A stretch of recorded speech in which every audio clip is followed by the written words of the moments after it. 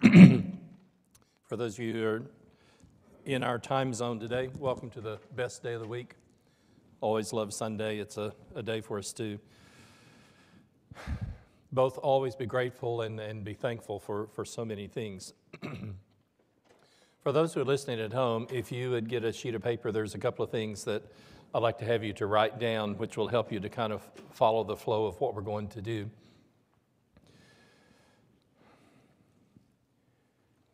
After the book of Malachi closes, there are 400 years of silence.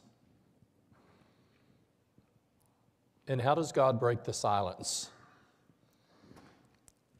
He sends Gabriel to Zechariah, who's in the temple, and telling him that as an old couple like Abraham and Sarah, they're going to have a son. Gabriel, El, God is strong, God is mighty. And God breaks 400 years of silence with the voice of an angel. Both in Isaiah and Malachi, it's predicted that there will be a voice crying in the wilderness. And God is going to introduce the coming of Jesus and the coming of the kingdom with a voice. One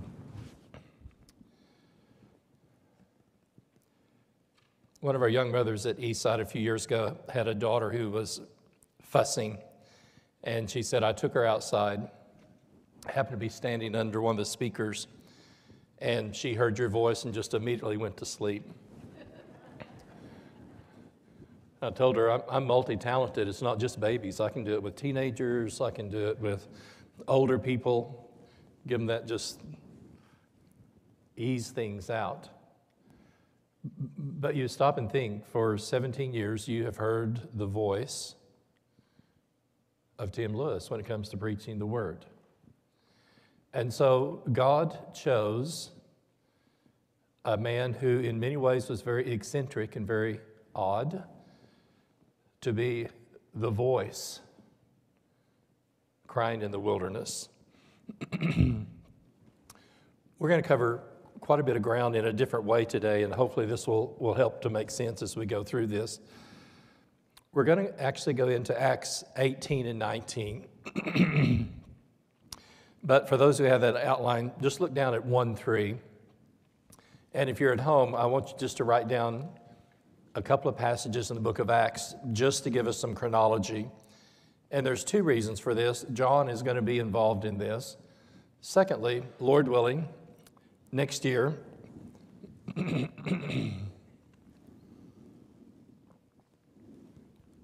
we'll be studying through the book of Acts, but this will tie back into John. So first of all, in Acts 2, obviously is Pentecost and the church starts. And an easy memory point to remember, Acts 10, the conversion of Cornelius, is a decade later. So we're going to preach the kingdom, preach the church. God's going to add to their number in Acts 2. And then when we come to Acts chapter 10, and the first Gentile is added, then that's going to be Cornelius. Today we're going to look at something in Acts 18. And as we're going to find, that's another decade later. That's going to be between 49 and 50. And we'll explain this here in a second. And then when we come from Acts 18 to Acts 28, at the end, we're at 61. And what I want you to see is that in the book of Acts, we have 3 decades of the spread and the growth of the church. Okay, real quick. Pentecost, 10 years later is Cornelius in Acts 10. As we're going to see, we're about 10 years later today. We're going to look at something in Acts 18 and 19. And then when Paul is in prison in Acts 28, we're probably at 61, 62. And it just strikes me as interesting that Luke is going to give us the gospel of Jesus, which is going to take roughly 3 years. And then he's going to give us snapshots of the development and the growth of the early church over the next 30 years. We're going to look at Acts 18:24. A Jew named Apollos, a native of Alexandria, came to Ephesus. He was an eloquent man and competent in the scriptures. He knew only the baptism of John. I grew up hearing them called Priscilla and Aquila. I've heard more precise people call them Priscilla and Aquila, which I don't know who those people are. I know who Priscilla and Aquila are. And so here this couple find a very educated man named Apollos, and they take him aside because, and this is what's significant, 20 years after the cross, Apollos only knows the baptism of John. We'll fill that in, but just kind of let that start processing. 20 years after the cross, Apollos is running around the Roman Empire, and he has not heard that Jesus was crucified and raised from the dead. He only knows the baptism of John. So they explained the word of God more accurately to him. He wished to cross to Achaia, and Achaia is the Roman name for Greece, where Corinth is. And he powerfully refuted the Jews in public, showing by scriptures that the Christ was Jesus. What's significant is that outside of Athens, Alexandria in Egypt was the most learned, educated city in the Roman Empire. It's estimated that before the Great Fire, and think about this, there were 700,000 scrolls in the Alexandrian library.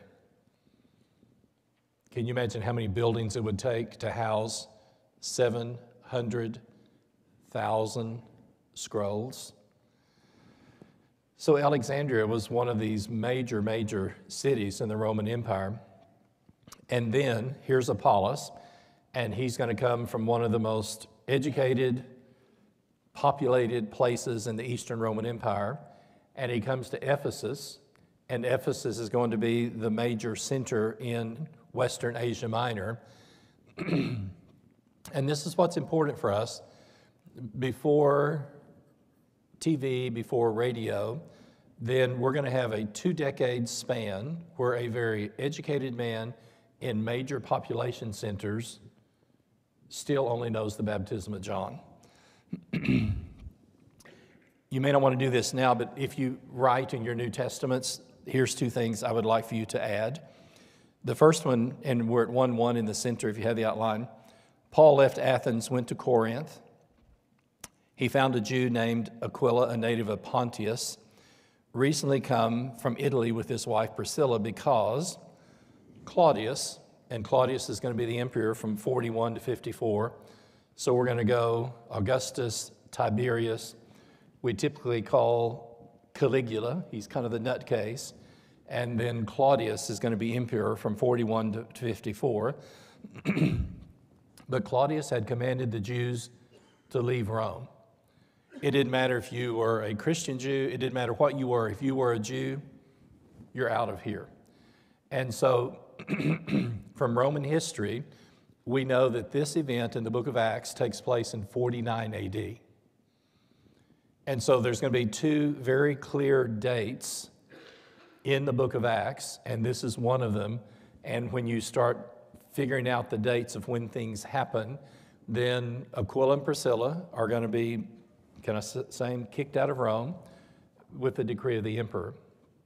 I think this is also the background for the writing of the book of Romans, which is going to be probably 55 to 56, 6 or 7 years later. Jews start coming back into Rome, and we've had a church that was multicultural in every aspect because you're at the center of the Roman Empire. And then for 5 or 6 years, all of the Jews are forced to leave, not of their own choice. The emperor says, you're out. And the book of Romans is how does a multicultural church become multicultural again? And let me try to say this tactfully. For those of us who may have been Gentiles, it was nice being able to have bacon in our baked beans and no one complain.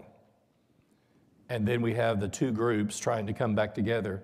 And that to me is the heart of the book of Romans is everyone who believes in the name of the Lord will be saved, but it's a challenge to bring people from all different cultures together. And as we mentioned, within a short time of starting the church in Campbelltown, we had people from 20 nations in a church of less than 100.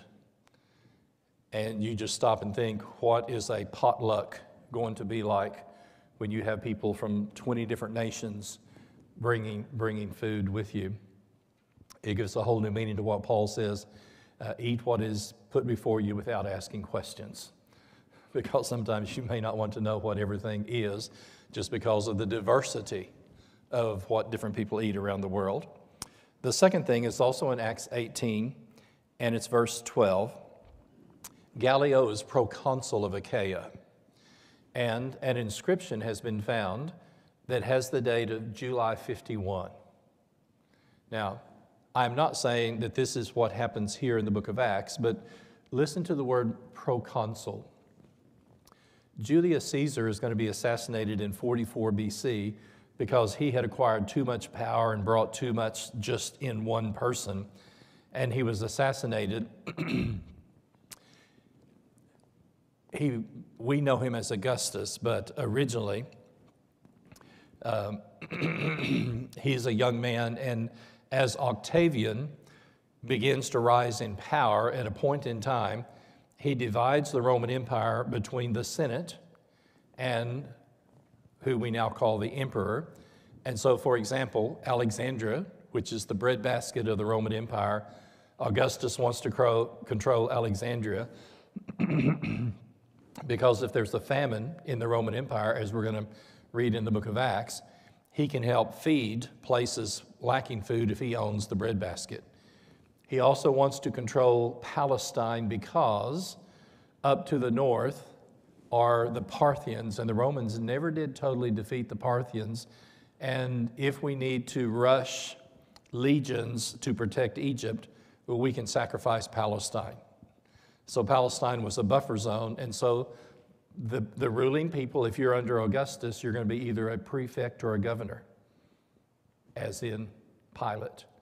If you are under an area controlled by the Senate, you are a proconsul, which means you are a senior member of the Senate. And so here is a senior citizen. It would be like years ago, us sending Robert Kennedy or someone like that to England to be our ambassador. He's been in the Senate so long, he would need a blue book to tell him what to do, what goes on in the government. And so here is Gallio is proconsul, but what is significant is that you don't want to leave any of these guys there too long. They're rotated fairly quickly so they don't get too much power and gain too much influence. And so these two dates, 49 when Claudius expels the Jews, and then 51 when Gallio is proconsul of Achaia, then they're going to help us to date the events in the book of Acts. But again, here's what's significant. Apollos, 20 years later, hasn't heard of the cross. And then I want us to look at, if you go to the second page of the back page, if you have that, I just asked this question. If Apollos had ran up to the Ethiopian in the chariot and opened his mouth and taught him from Isaiah, guess what he would have taught him? The baptism of John. That's what he knew. Here's the second part of this that is important in chapter 19 of Acts. While Apollos is in Corinth, Paul passed through the inland country and came to Ephesus. And there he found some disciples, and he said to them, "Did you receive the Holy Spirit when you believed?" And they said, "No, we haven't even heard there is a Holy Spirit." And so you keep reading in Acts 19. And he said, "Into what then were you baptized?" And they said, "Into John's baptism." And the reason we've started with this is that here now are 12 men in Ephesus, 20 years later, that we have our second case of people who know the baptism of John. and haven't heard about the cross and the resurrection yet. Paul's going to teach them, baptize them, lay hands on them. They will receive the Holy Spirit. And so there's 12 men in all. Here's a question, and you don't have to agree with me for us to have difficulty, but just think about this. If this is the cross, do we have a record of anyone who was baptized into the baptism of John before the cross who were rebaptized afterwards? And I'm simply going to say, if they were, we don't have a record of it. I believe, and obviously open to reading and discussion, but I believe if you were baptized into the baptism of John, he's going to say, repent for what? The kingdom of heaven is at hand. And he preached a baptism for the forgiveness of what? Sins. Now, growing up, you may have heard those wonderful lessons like I did, that the blood of Jesus goes both ways from the cross. Abraham, David, I believe the disciples of John, etc., are then added into the kingdom. And you'll find, I think it's in Luke 7, that the Pharisees had rejected the purpose of God for themselves because they had not been baptized in the baptism of John, but the tax collectors had. And then here's the other thing that just strikes me as interesting. Do you remember in Acts 2? There were added to their what? Their number, 3,000 souls. I think there were 3,000 people baptized on the day of Pentecost that had not been baptized into the baptism of John. This is an area of speculation, but just invite you to think about this. I had never thought about this, but in a New Testament survey class with Brother McCord, he said, I believe these 12 men were baptized into the baptism of John after the cross. You do the best you can with what you know. Okay, we all do that. And we have record here of Apollos, who is even from Egypt, 12 men in Ephesus, and that's why I wanted you to have the dates today. 2 decades after the cross, who have not heard of the death, burial, and resurrection of Jesus, but they know the baptism of John. I just find that very interesting. And in a world where with TV and radio and things, well, that's not totally true. Bless their hearts. Years after World War II, they occasionally would come across a Japanese soldier on an island stranded somewhere in the Pacific that didn't know the war was over. Greg, wouldn't that be disheartening to be on an island, I don't know how long it was, 5, 7, or 10 years later, and because you're stranded there, you don't know. Look at how much the world has changed by the time you go back home. So in our day and age, I think that's why I wanted to start with this. It's helpful to see that news is not going to travel quickly, and the spread of the gospel is going to continue throughout that particular period of time. And this is my question. There's a dotted line. How many other disciples of John are in Western Asia Minor that get taught the gospel when Paul is in Ephesus? So we have 2 examples, and I'm sure there were others, of people who, scattered throughout the Roman Empire, only knew the baptism of John. If you go to a tour of ancient Ephesus today, a lot is said about the Apostle John lived here, and there is even a place where they say this is where Mary lived. Do you remember on the cross? What does Jesus say? Behold your mother, behold your son. And if this is Ephesus, you go down the coast of Turkey, and the Isle of Patmos is off here. And so it's not outside of reason that some of the first readers of the Gospel of John may have been in the area of Ephesus in Western Asia Minor. So this is number 4. When you come to the Gospel of John, and we're going to backtrack here in just a second, John the Baptist has one purpose. He's a witness. He's come for one purpose.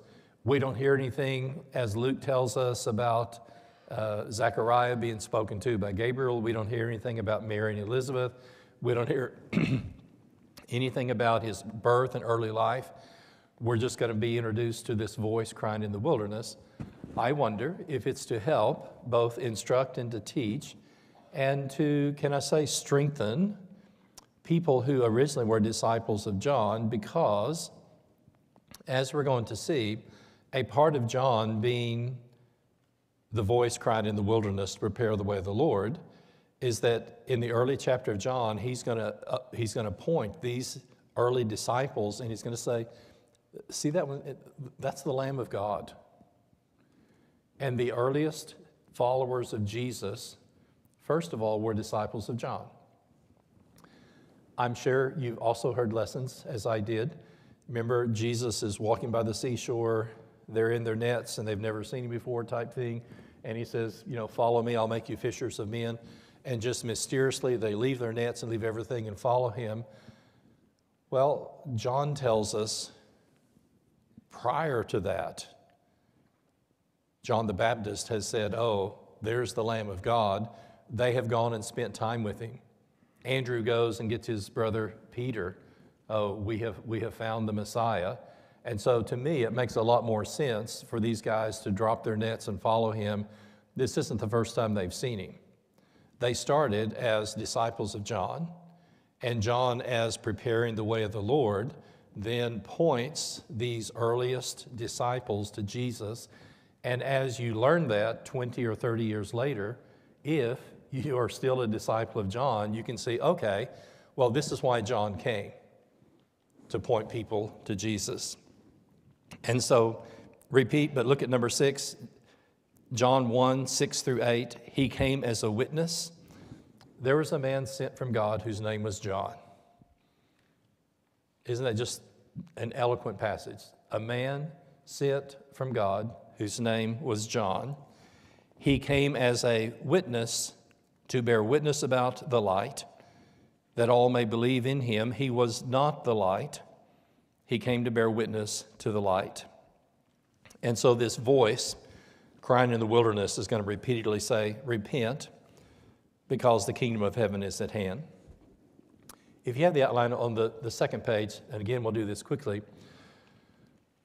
When we were walking through the Old Testament, I just love this expression that in the same way that we came in this auditorium by hinges on doors that open a door, when I read through the Old Testament and I come to Samuel, Samuel is a hinge in that things are never going to be the same after Samuel. El asked of God, and what do we find in 1 Samuel?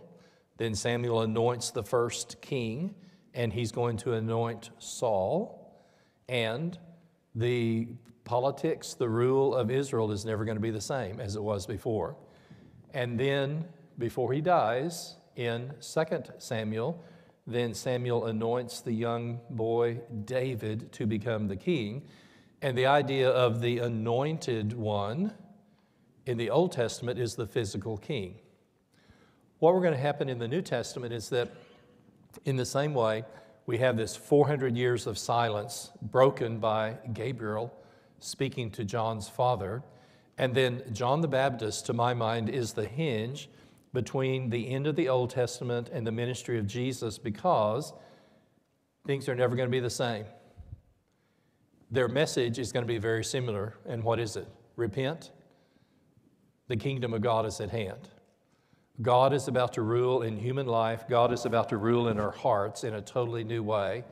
And so when I think of John the Baptist, the voice crying in the wilderness, I think in the same way that Samuel was the hinge, the change agent for the whole of the Old Testament, then by the time you come to this 400 intertestament into the Gospels, then John is going to be the hinge that's there.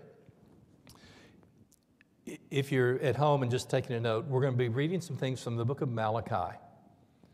And so again, we're kind of splitting between the Old and the New. And if you'll notice, Malachi closes our Old Testament with the prediction that one is coming like Elijah. And, Elijah, very kind of And I use the word rough and crude, not in a negative way, but Elijah would never make a politician. He was too direct and too much involved in speaking the word of the Lord. And Malachi 3:1 says, I will send my messenger, and he will prepare my way for me.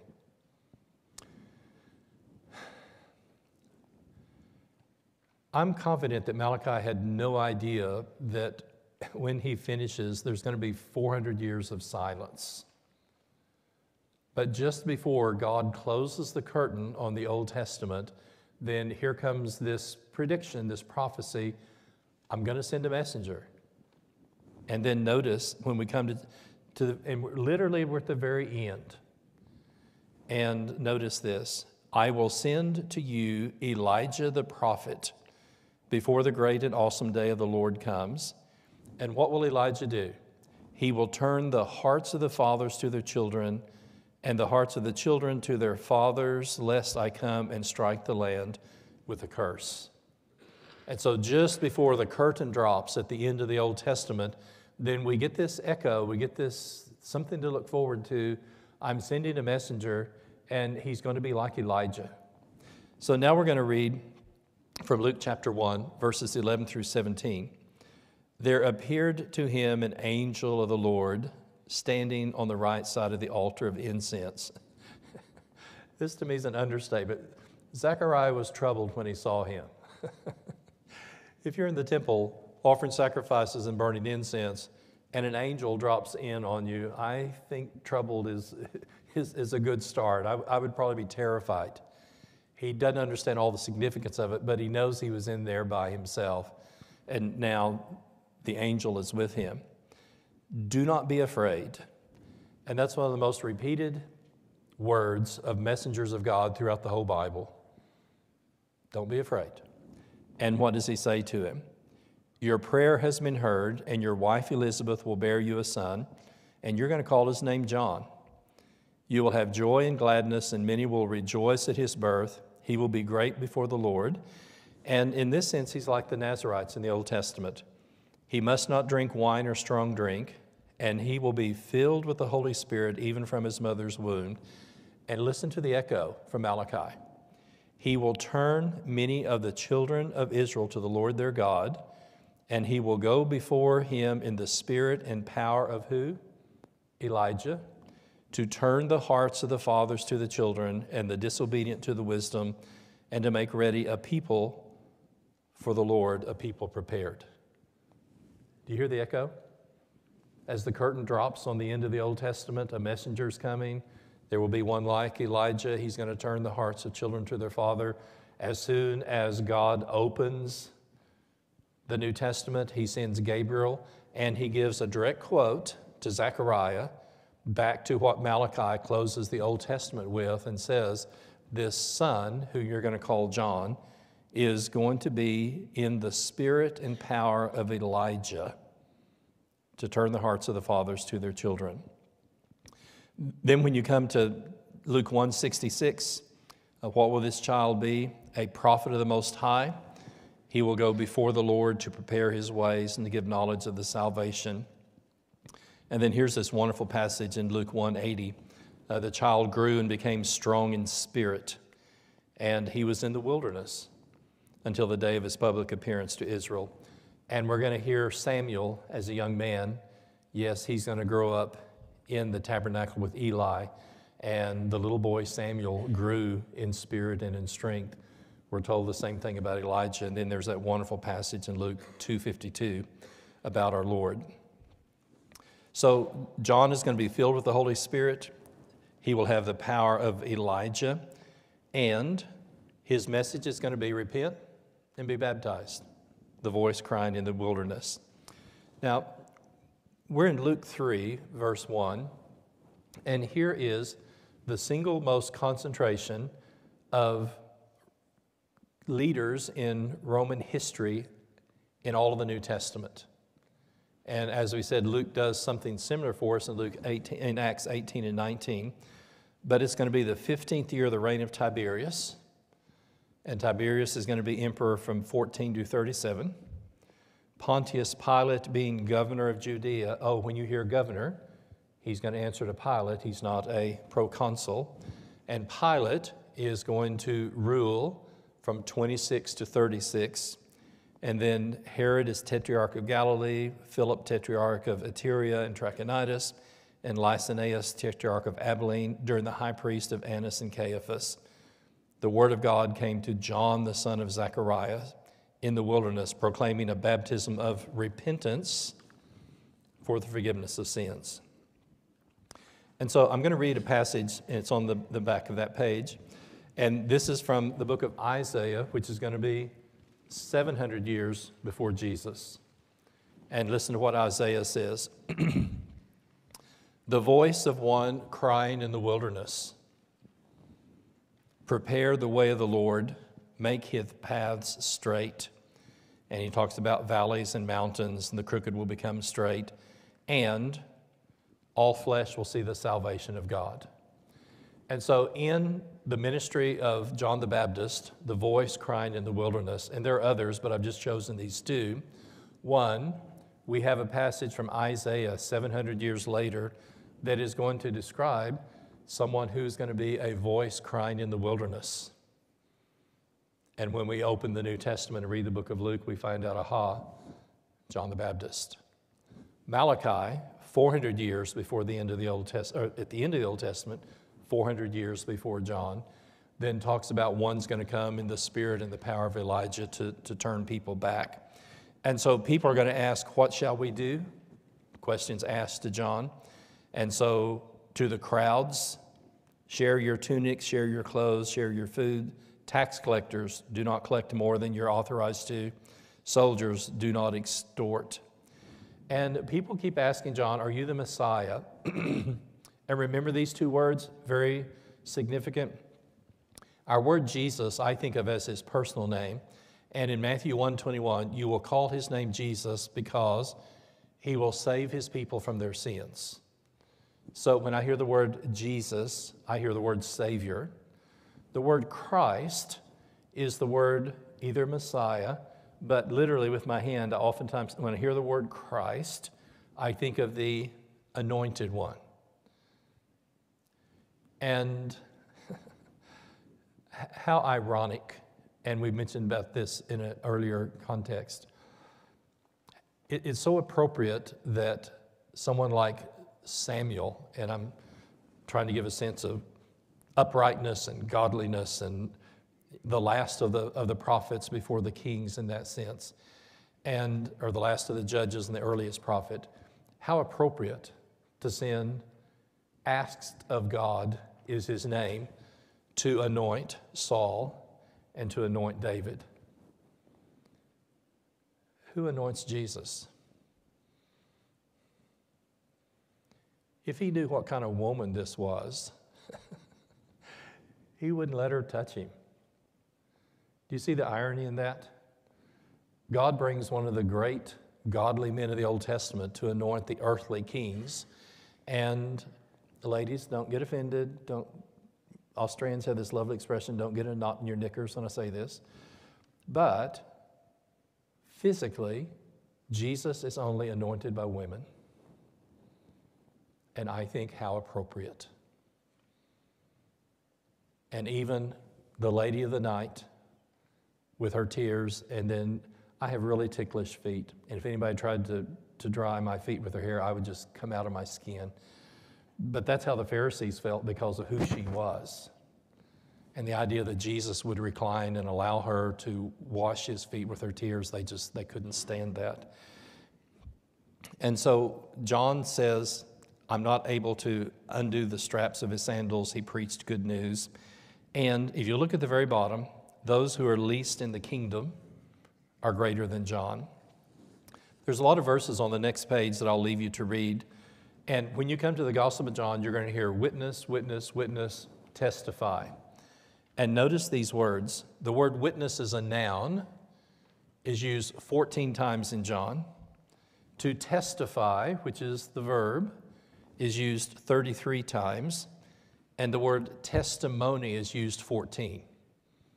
Dear friend Charlie Powell at Britton Road across the lake He a lot of times teaches people the gospel from John and says, here's a court scene and we're going to bring people to testify. And that's what happens all through. The testimony of John the Baptist is, I'm not the Messiah, I'm the voice crying in the wilderness. And you can read through whether he's talking about the Lamb of God, pointing people to Jesus, the first disciples, all of his ministry, John is going to point people to Jesus. If you have the back page, there's 2 or 3 things that we'll close with today. For the voice crying in the wilderness, repent, the kingdom of heaven is at hand. And then I love this statement where he looks at Jesus and points his disciples to him and he says, you know, the Lamb of God. And what's the Lamb of God going to do? The Lamb of God is going to take away the sins of the world. And in the Gospel of John, Jesus is crucified during the Passover, where for 1,500 years they have been offering Passover lambs on that weekend. And as they are killing lambs in the temple to prepare for the Passover meal, the Lamb of God is hanging on a cross outside of Jerusalem. And Sheila and I have been talking the last couple of weeks about the 3 hours of darkness. There's just times I've just cried over that. The light of the world. God says, let there be light. God speaks, Jesus brings it into the world. God says, let there be light. And the light of the world dies in 3 hours of darkness as the Lamb of God. But here's the main thought I want us to close with. John has this wonderful expression, I must decrease, he must increase. And for people to lose popularity and to point people beyond themselves to someone else is hard to do as a human being. It's hard for some politicians to let go of their office. It's hard for some coaches to let go of their team. And the idea that you are here for the benefit primarily of someone else is to me one of the great hallmarks of John. But just think about that. What would our world be like and what would our church be like if more of us were a voice crying in a wilderness of sin and darkness today for the Lord, but rather than being about us, it's about him. And I think of this with my hands this way. John is saying, I must decrease. And in one sense, this is going to be in terms of the number of his disciples, because they are called that in these early sections. Oh, he was a disciple. He's a follower of John. And John is saying, can I say literally, I must decrease in number because I'm not here for me. I'm here to prepare the way for the Lord. And so in numbers, he is going to decrease, but also in influence. And this is why, and we've been looking at this, touching on this some on Monday night. I'm positive a year before the cross when Jesus starts saying, if any man will come after me, let him deny himself, and Luke will say, daily, and follow me. The apostles are scratching their head and thinking, we've been with him for 2 years, 2.5 years, and all of a sudden he starts talking about dying, and he starts talking about carrying a cross, and initially it just would have no idea at all. If you would come after me, do what? Deny yourself, then take up your cross and follow me. And in spirit and in life, John the Baptist was doing the same thing. Yes, he's before the cross, but his whole existence wasn't for himself. His whole existence was for Jesus. The first guy I worked with was a fabulous guy, great bedside manner. And also very, very funny. Ladies, do you remember in the 60s, kind of use the word beehive, and you know what I'm talking about? The hairdos all kind of went way up. And there was a lovely lady in the church, and he just asked her one day, he said, why do you wear your hair that way? And she said, because my husband likes it that way. And he says, oh, good. And you think, in our lives, if our primary purpose is Jesus likes it that way, And that's the purpose of our lives. John is this voice in the wilderness encouraging us today that in our personal lives, we decrease so that he may increase. And look at the last word. This joy of mine is complete. And like the bridegroom who goes and gets the bride, who gets the wedding started, he's thrilled to death when the bride and the groom come together. Nothing can be a greater joy today than for people in darkness to come to the Lord. And let's be that voice crying in the wilderness today. And in our personal lives, may we decrease me in order that he may increase in our personal lives. Have a blessed day today.